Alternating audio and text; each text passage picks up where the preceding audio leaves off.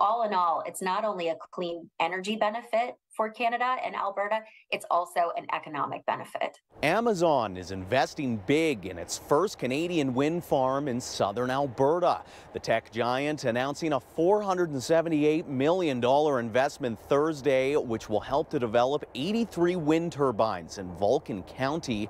The company says the project will go through despite a 6-month ban on new renewable energy projects in the province. All 4 of Amazon's renewable energy projects in Canada predate this moratorium. So we understand that the government is taking time to review their regulatory policies they use to approve projects, but these projects were already in the queue. The Alberta government confirming that reality to City News, saying construction on the project began in 2022 and will not see impact from the pause.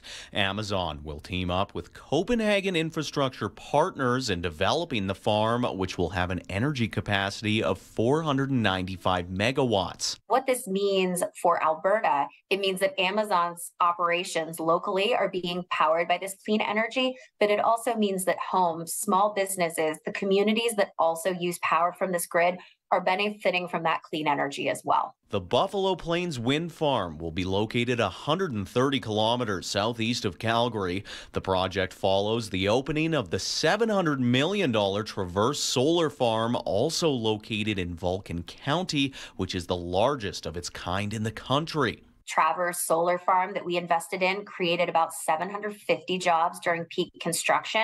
And for our new wind farm, Buffalo Plains, we expect that will probably create around 300 jobs during peak construction. The wind farm is expected to be completed by 2025 as Amazon hopes to hit its net zero goal in the same year. In Calgary, Tate Lakecraft, City News.